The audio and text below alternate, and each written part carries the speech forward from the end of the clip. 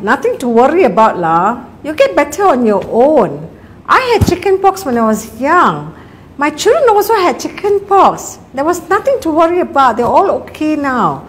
With my grandchildren now, I'm hoping they will get it and then they will spread it to their friends and this will be good for them.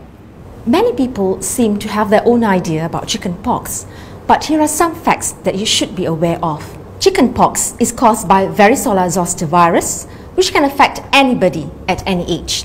It usually starts off with high-grade fever, loss of appetite, tiredness and headache. It is then followed by an itchy blister-like rash, which will eventually turn into scabs. Most children will recover from the illness, but some may develop complications. In addition, the virus can stay in the child's body and cause shingles later in life.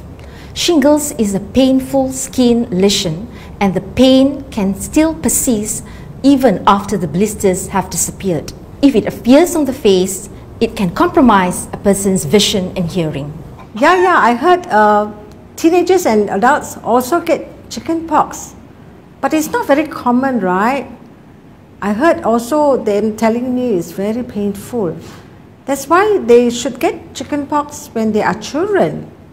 Chickenpox is more severe when you develop it for the first time as an adolescent or adults because you are more likely to be hospitalized and develop complications.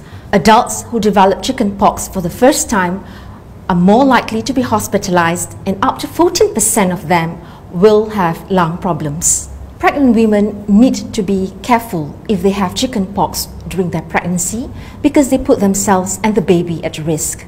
1 in 10 pregnant women who develop chickenpox will develop inflammation of the lungs. If they get it in the first 3 months of pregnancy, the baby can be born with limb deformities and brain damage. And everyone says once you have recovered from chickenpox, you are protected for life and you won't get it again, what? Getting chickenpox as a child doesn't necessarily mean you're protected for life. You may still get chickenpox later when you're older. Immunize? What for?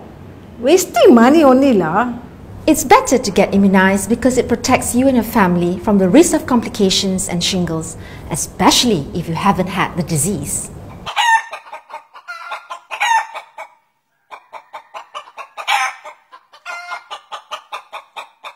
You can get the vaccine at various private hospitals and clinics.